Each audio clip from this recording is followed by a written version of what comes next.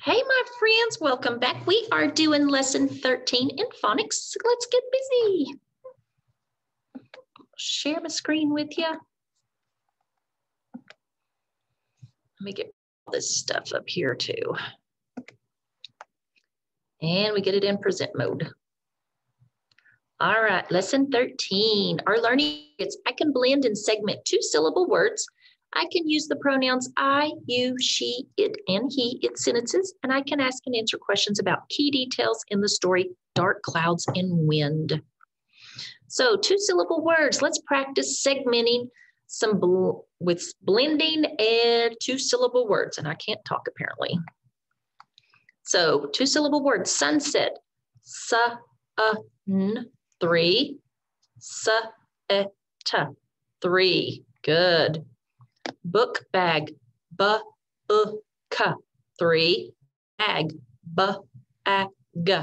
three. Cupcake, three, cake, three, because the A and the E work together. Let's do hornets, or, that's two, four, hornets. Hanger,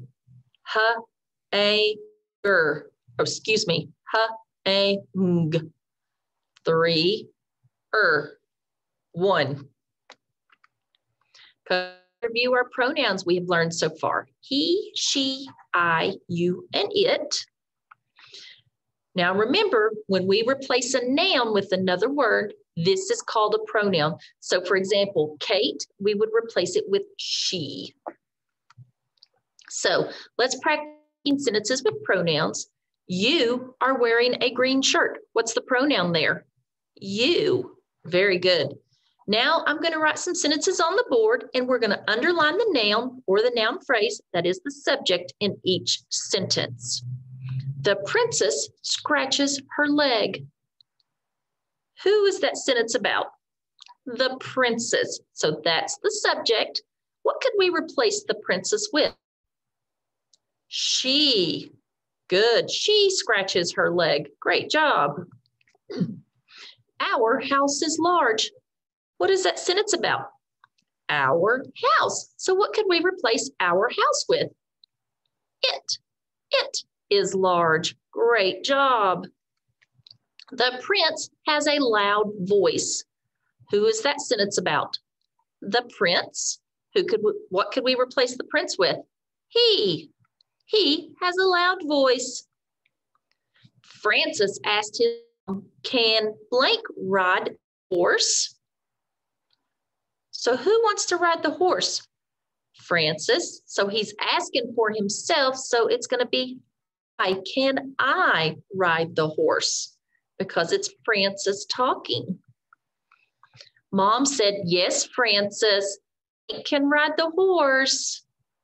What's going to go in that blank? You.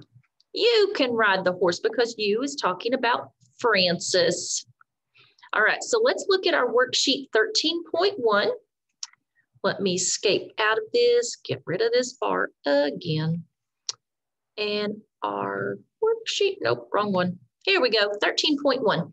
So you've got the pronouns he, she, and it. You've got your subject underlined. You've got to replace that underlined word with one of those pronouns. Easy peasy, right? Okay, you've got those 6 right there to do, and that will be it on that sheet, okay? So we'll get that one set up, and let's go back to our slide.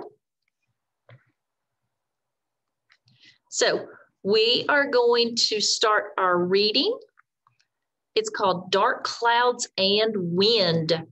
Today's story is about what the Spencers do when they see a dark cloud off to the west. So let's preview some spellings. That sounds like an S, like Spencer, face, glances, and place. We have the CE that also sounds like a S, chance. And then we also have the SE that sounds like an S, like house. Our double spellings, that means our double letters, Jill, matter, stuff, pepper, shutters. And then we've got other 2-syllable words, morning and finish. So let's preview our vocabulary words. Let me get my book here, friends. Okay, we've got the word basement, shutters, and darts. Our word basement is a part of the building that is entirely below ground.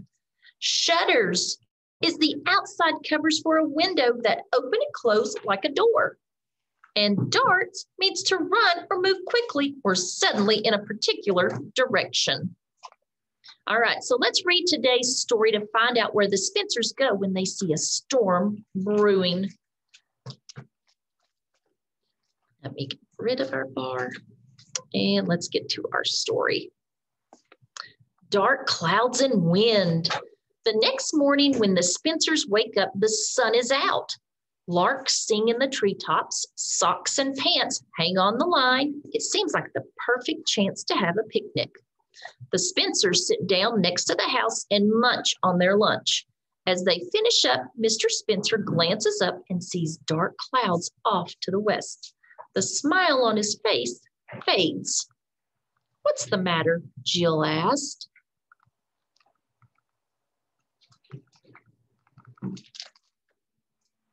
"It looks like there's a storm off to the west," says Mr. Spencer. "The clouds get darker and the wind picks up." "I don't like the look of it," Mr. Spencer says to his wife. "Let's pack up and take the children down into the storm shelter, just to be safe." The Spencers pick up their picnic things. They stuff the food in the picnic basket. Grace grabs the cups and napkins. They take the basket down into the storm shelter.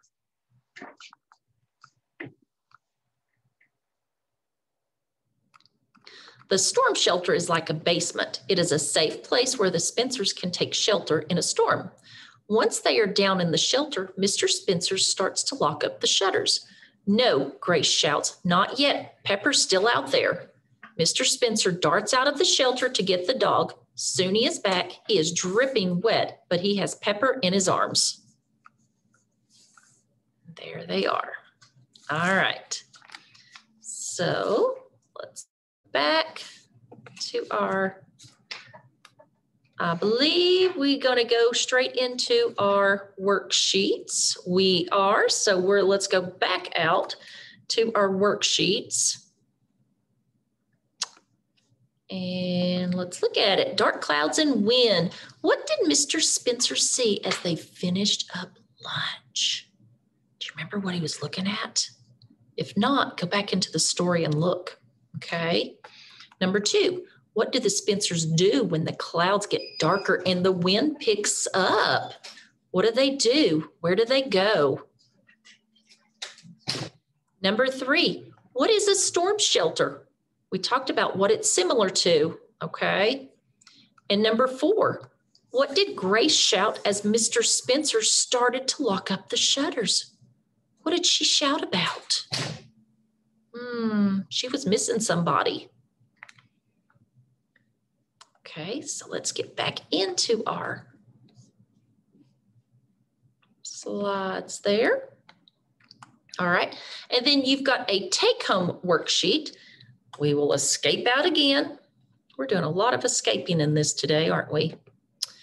And in this worksheet, it is a reread of the band. So practice reading about the band, okay? You've got 2 sheets there with the story on it. Practice reading. And our learning targets, remember, we can blend and segment 2-syllable words. I can use the pronouns I, you, she, it, and he in sentences, and I can ask and answer questions about key details in the story, dark clouds and wind. So friends, that is the end of our lesson today, and I will see you back here tomorrow. Bye, guys.